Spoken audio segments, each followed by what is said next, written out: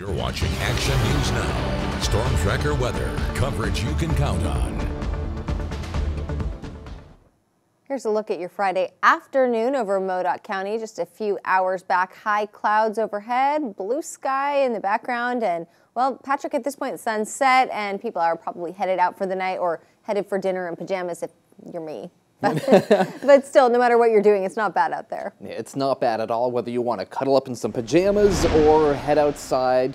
It is going to be pretty good tonight. We have some high clouds rolling through. This is what we have outside right now.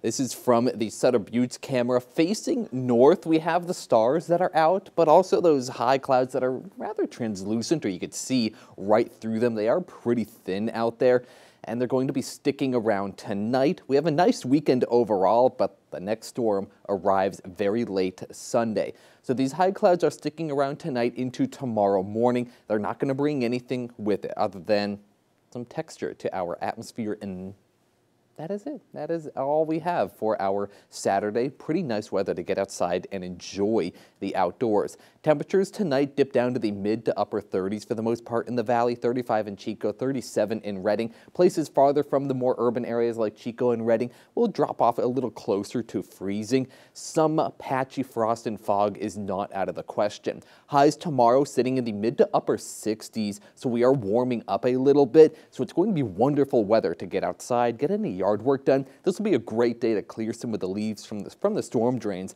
as we have our next system rolling in very late Sunday.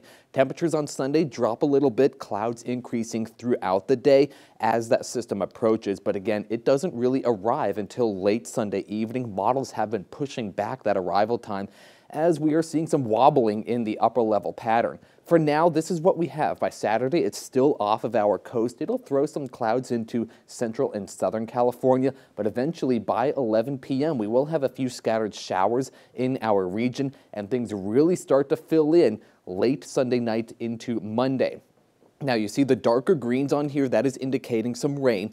Heaviest rain for our viewing area will be in the foothills of the Sierra, and we could see up to about an inch to an inch and a half of rain for the valley, and even higher amounts as we approach the foothills. But then we're not done. We are watching another system that will piggyback off of this one and kind of just roll right along the coast. Now, there's a lot of uncertainty with it, so we will have to keep an eye on the exact details, because a wobble in this storm's path of about 100 miles could mean the difference between us getting rain or not getting rain after the one that we see coming in Sunday and Monday. So far, models are just being very wishy-washy, so we will have to iron out those details as we get closer.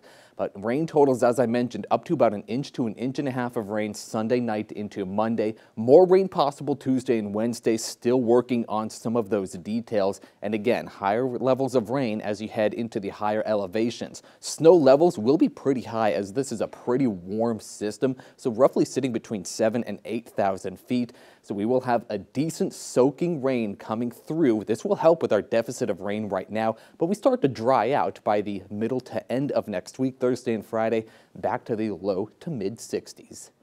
Thanks, Patrick.